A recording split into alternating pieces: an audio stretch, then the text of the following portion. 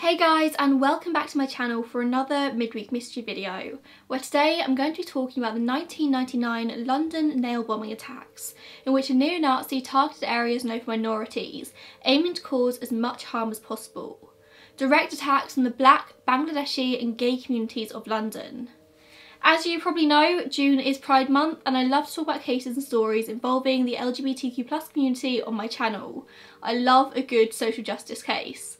I think it's important to tell the stories and learn the history of the LGBT community, learn why we've come as far as we have. Today there's less discrimination, less blatant hate than there was 20, 30, even 40 years ago, but there's still a long way to go. If you're paying attention, you may have seen that Trump passed a ruling in the USA this month, Pride Month, and on the 4th anniversary of the Pulse massacre, that removed protections for transgender Americans against sex discrimination in healthcare. Essentially meaning that doctors, healthcare providers and insurance companies can refuse to provide care for transgender people.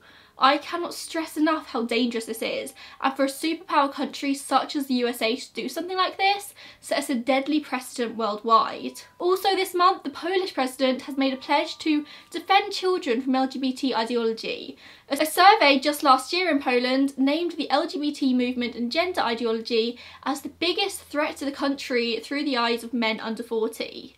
This is something that so many people worldwide still believe, so whilst equality is better, it's closer, we still have a long way to go. My plan for Pride Month this year was actually to spend a whole month focusing on LGBTQ+ true crime and history cases, but with the Black Lives Matter movement and specific sponsorships meant I had to change my plans. But that is definitely something I'm going to do next year for sure. But to make up for it, I'm just going to link all the videos I've done on my channel that focus on the LGBT community down below. Go and watch them if you haven't already and want to learn some things. And this is going to be sort of a mini Pride week. I've got a history video and this video, they're both Pride based.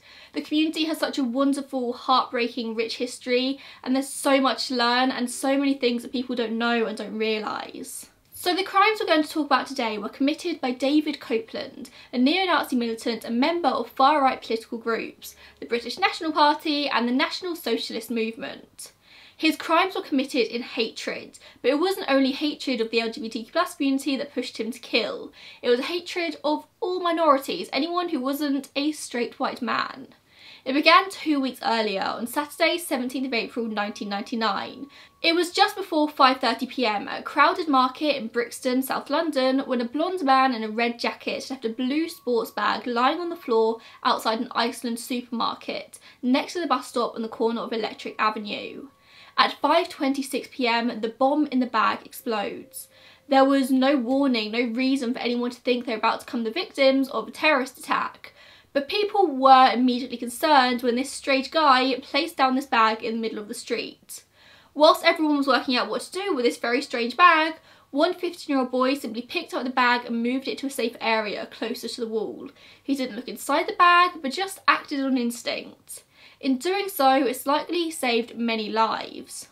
One article I read in The Guardian stated that the bomb was actually taken out of the bag by somebody else and put on a stack of wooden pallets at the side of the shop.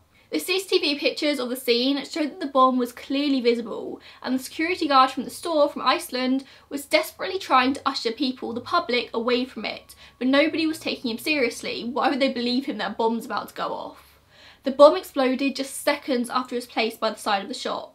It was a nail bomb, and upon explosion, thousands of nails were blasted in every direction, embedding themselves in the bodies of passerbys. 48 people were injured in the bombing. This was a Saturday evening in a busy area. There were many people, many families out doing their weekly shop at the market or just having a browse. One of the victims was a 23-month-old boy who was left with a nail lodged in his skull. Luckily though, no one was fatally injured and everyone managed to survive the attack. The young boy underwent surgery and had the nail removed. I'm unsure if he had further complications throughout his life because of this. The injuries varied from major to minor. Some had superficial injuries caused by the glass windows being shattered. Some had nails embedded in their skin. One girl had a nail embedded in her cheek, whilst another man was lying in the street with severe head, chest and leg injuries. One man had a nail pierce his lung. It was a miracle that no one died. It seems that police officers had already been called to the scene upon the discovery of the bomb, and they were actually walking towards the device as it went off, so response was pretty quick. It later transpired that Brixton was not a random choice for the location of this attack. Brixton's well known for being a multiracial area. It was a scene of many race riots and protests back in the 80s. For this reason, it was believed by the police pretty early on that this was going to be a racial attack, possibly right-wing extremists lashing out against the recent Stephen Lawrence report. Many people believed it to be the work of the IRA, much of the public, but the police ruled this out pretty quickly, emphasising that it was not related to Irish terrorism.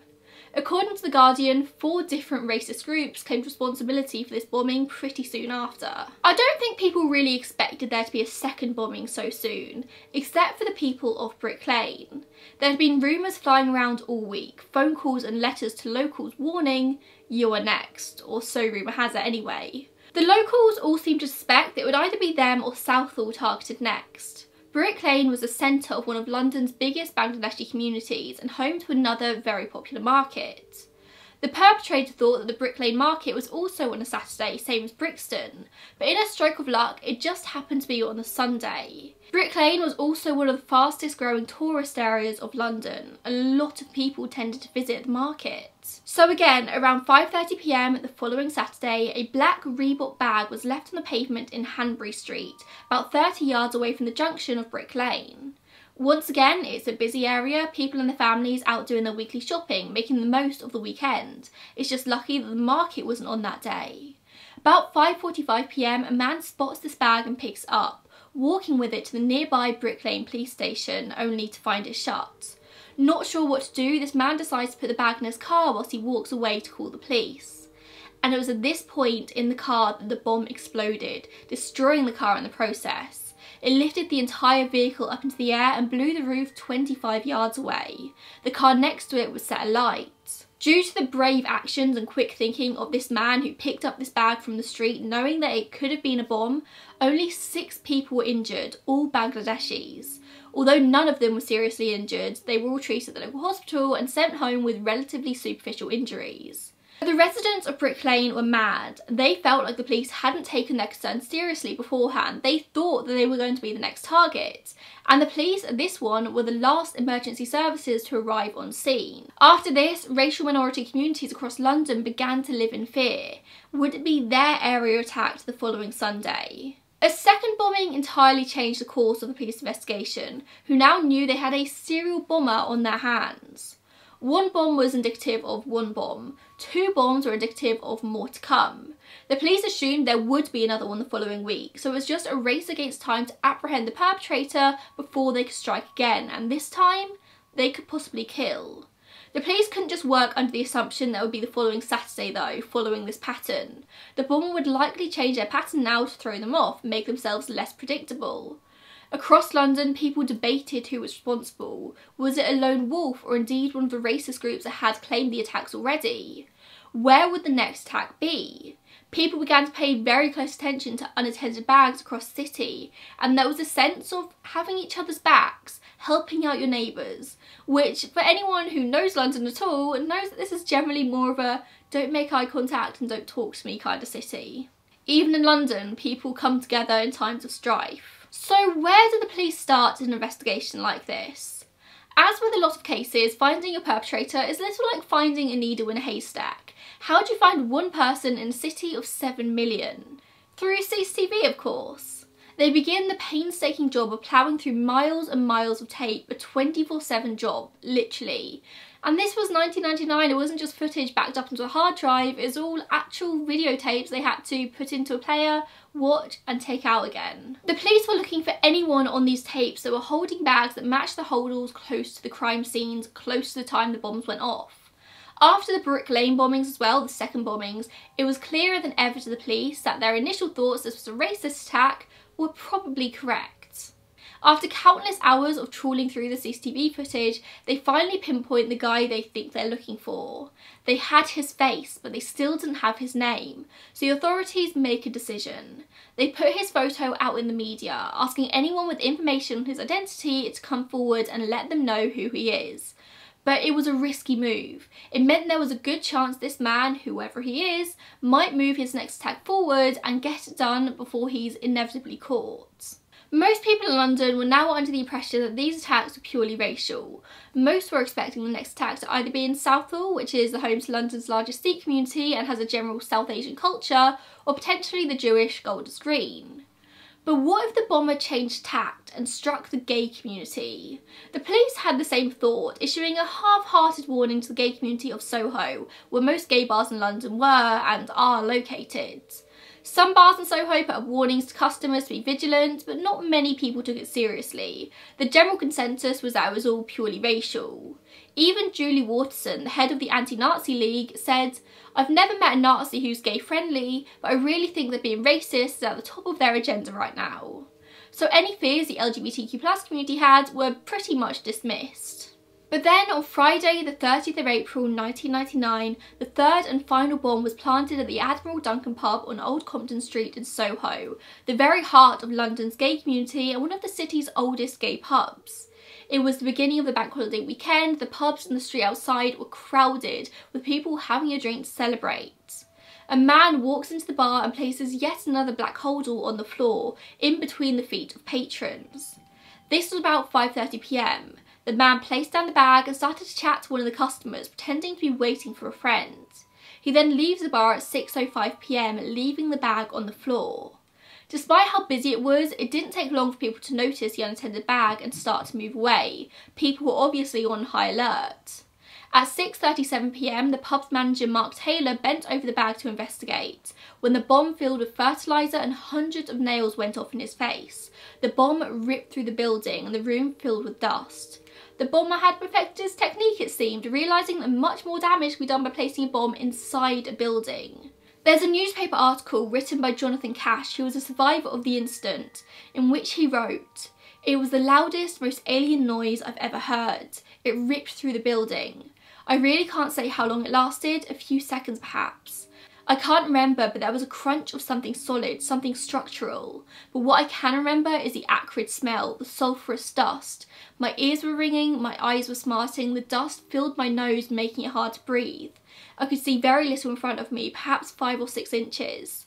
Jonathan himself said the explosion blew a hole in his shoulder, that he lost a chunk of his thumb and had his hair burnt off in places. But he was one of the lucky ones. Dozens were injured, some regarding amputations and skin grafts. 79 were injured in total, and sadly this time, 3 people died.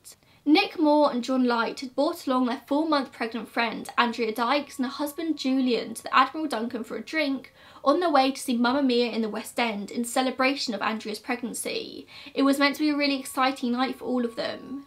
Nick, John and Andrea all sadly died, and Julian was left seriously injured in a coma for weeks. By the time the bomb went off at the Admiral Duncan, the police were already on the trail of the perpetrator. A man called Paul Mifsud had called the police saying that he recognised his colleague David Copeland as the Brixton bomber, the moniker being used for him in the papers.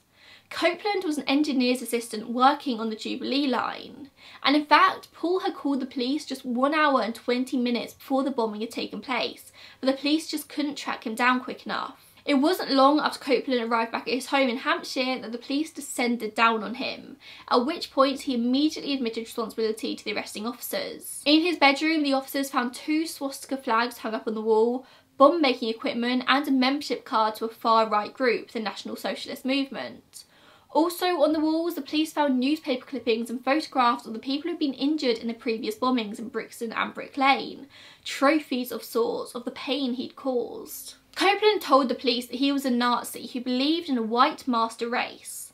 According to the prosecutor at the later trial, Nigel Sweeney, he did not like black people or Asian people and wanted them out of the country. He thought that the British people had a right to ethnic cleansing like the Serbs. He thought the bomb would be the spark to start a fire in this country, stirring up a racial war that would cause white people to vote for the British National Party. Despite the previous comments from the head of the Anti-Nazi League, it did seem like Copeland had an even bigger hatred of gays though than he did of other races.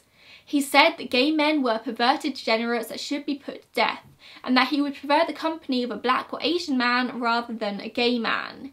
He hated gay men, and apparently his hatred stemmed from the way his parents treated him as a child. It seems that this may have stemmed from Copeland having concerns that he was gay himself. Apparently when his parents sang along to the Flintstones theme tune on TV, "We'll have a gay old time," he believed they were sending him a message. He thought his parents were trying to make him to be gay. I couldn't find any information on whether he was actually gay or not, but this was a big concern of his, it seems. This was a hatred he had from an early age. At trial, it was determined that Southall would indeed have been his next target had he not been caught. He had no intention of giving up. He planned to keep bombing until he was caught. He'd been planning the campaign for several months, coming up with the idea when a bomb went off in Centennial Park during the Olympic Games in Atlanta in 1996. He had fantasies about blowing up the Notting Hill Carnival, and his thoughts manifested until he decided to act upon them in April 1997, when he downloaded a manual called the Terrorist Handbook at a cyber cafe in Victoria.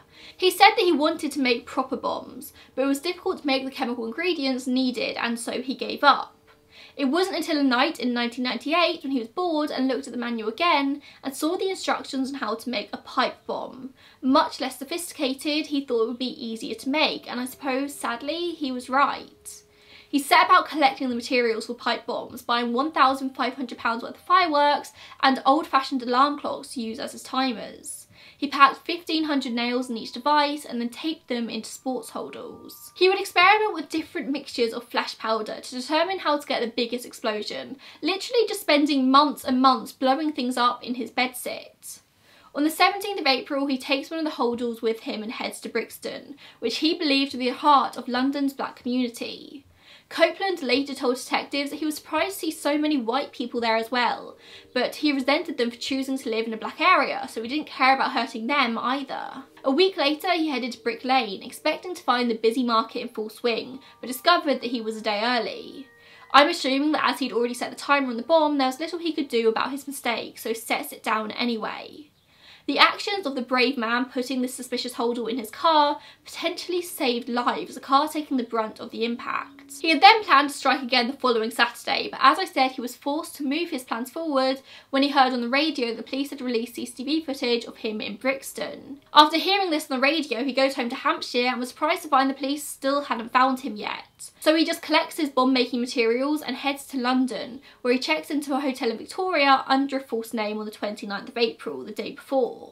The next morning, he assembled the bomb and set it to go off at 6:30 p.m, his final crime. Over the course of 3 weeks, he injured 149 people in total and killed 3. Everything he did was born out of hatred, out of this far-right ideology. David Copeland stressed to the police that he'd acted entirely on his own and he told nobody else of his plans. He dismissed the other racist groups who claimed the crimes. He said they were just trying to take his glory. Because of course, he never regretted his crimes for even a second. He was as proud as ever. Soon after his arrest, Copeland's mental state was assessed at Broadmoor Hospital. He was diagnosed as having paranoid schizophrenia, telling psychiatrists that he'd started having sadistic dreams from the age of 12. He couldn't get a proper job after finishing school in '92 and he blamed immigrants for this. He was proven to have a higher than average IQ, and his parents said that he was relatively normal up until the age of 19 when he started isolating himself. There was no argument that this was definitely a very mentally ill man, but the question was whether this was the cause of his crimes. To what point was he able to take responsibility for his own actions? He seemed to be very sure of what crimes he'd committed and why he'd done them. He was lucid and determined to get his point across at every opportunity. Did he commit his crimes because of his schizophrenia, or just because he was a racist, homophobic neo-Nazi? Throughout the trial, they heard from 6 defence psychiatrists and Dr. Philip Joseph for the prosecution. The Crown Prosecution Service refused to accept his plea of manslaughter on the grounds of diminished responsibility through schizophrenia. The jury decided that he knew exactly what he was doing when he decided to make those bombs. It was nothing to do with his mental state. On the 30th of June 2000, he was convicted of 3 counts of murder and planting bombs, given 6 concurrent life sentences, and the judge said how he doubted that he would ever be safe to release. He was to begin his sentence at Broadmoor Hospital to be treated for his psychotic illness, on the condition that if and when his condition improved, he would be transferred to prison, where the time he serves would be decided by the Home Secretary on the recommendations of the judge. In March 2007, it was decided that he would stay in prison for at least 50 years, and he would serve longer if it was necessary for the protection of the public. If he is ever released, he will remain on licence for the rest of his life and may be recalled to prison at any time. This means that he won't be released until 2049 at the earliest, at which point he'll be 73 years old and will have been in prison since he was 22. Copeland did appeal his sentencing, but in 2011 the Court of Appeal upheld the ruling. The scary thing about cases like this, about people like David Copeland, is how many there are lurking in the shadows. Most would not commit a crime to this severity, but some would do, and it's all based on hatred and misunderstanding and a lack of education. These right-wing groups that claim the attacks as their own, even though they didn't do them, are still very much up and running today. They haven't just disappeared. And if what we've been seeing lately in the media, with the racist counter-protests that have popped up all across the UK, they're only growing in strength. That is terrifying to me. In life, you surround yourself with people who have similar ideologies and similar morals to you. That's how you connect with people, it's how you make friends. And so I go on Twitter and everyone thinks the same as me, and it's lovely, and it's like all my friends, we have conversations and we all agree on these things. And it's terrifying to me that there are people out there who don't have the same thoughts and opinions. There are people out there who are racist and homophobic and just filled with these horrible thoughts about people who are different from them. It's such a mindset that I will never ever be able to understand. In the article written by Jonathan Cash, the man who survived the Admiral Duncan bombing, he says that after the attack he was stumbling along Old Compton Street for help. A girl pushed him out of the way so she could go and get a look at what she called the puffs. It's accepting this kind of ignorance that leads to deeper hatred, which is why I urge you to always call out people for their unkindness if it's safe for you to do so.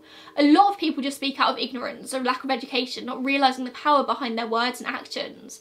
But left unchecked on a very rare occasion, it leads to things like this, like the Admiral Duncan bombings, or the arson attack at the Upstairs Lounge in New York, or the Pulse nightclub shootings. Maybe education, somebody calling them out on their words and thoughts from a young age, might have made a difference to the perpetrators. Maybe not, of course, but all we can do is try. Be an ally when you can, for the LGBTQ+ community, for the black community, all people of colour, all marginalised groups. Thank you so much for watching this video, and I will see you in the next one. Bye guys.